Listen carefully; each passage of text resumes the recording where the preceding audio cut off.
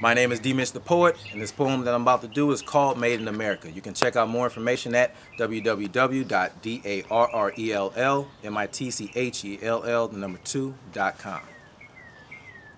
It's funny how what we can call ourselves can cause mass hysteria. I passed on Negro, colored, black, and African American and landed on Made in America. Fully influenced and heavily equipped by a westernized way of thinking. So to properly name us, you would need to take a pretty large census to get a good answer who we are now.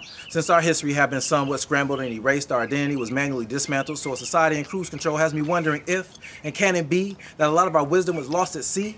Sometimes I feel like we didn't know who we were to accurately say who we could be, to the point that we had to petition that we were even human beings. Now it's cool to be an alien. But slavery messed up our minds as we put America on our backs. Our blood spilled through the bottomless cracks with the rest of the nation. We are the soulful ingredient. Once not allowed to educate ourselves, held back, segregated and hated, the evidence of something different. And where are we now? Still producing. So certain industries never slack, even though still blind and left behind as a people. We beat loud in the dark like a heart. Still divided and not yet united. We hate on each other with the crab in the bucket mentality. And actually, in reality, in certain places, the race is still places at the back of the line. Just because we don't populate certain industries doesn't mean that we don't have the mind to.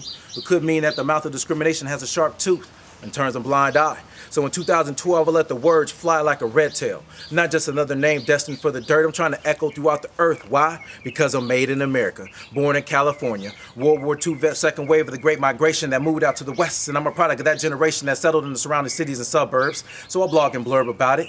We all originate from the same place, even though influential forces of life placed us here and there.